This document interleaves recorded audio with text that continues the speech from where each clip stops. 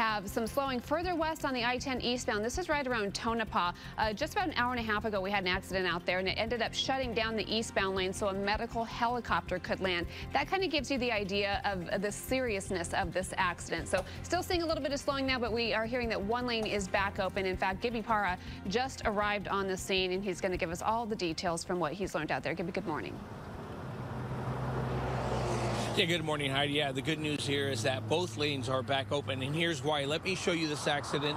They actually have both wreckers out here working to get these vehicles out of here. Now, the early reports, as you mentioned, shut down I-10 because they had what they said were about 5 patients out here, so they had to air evac one of them being a 1-year-old, and according to some scanner traffic we heard, was bleeding from the ear. So at this point, you could see the semi that was involved here, and it's completely off the freeway here and up against a guardrail. There's also the passenger vehicle that we see being lifted onto a wrecker as we speak now, and that one has damage going all the way up to the back seat. You can see it pretty much pushed the whole trunk portion of this car up to the back seat of this vehicle. So at this point, we are still waiting to hear from DPS as far as the injuries involved in this accident.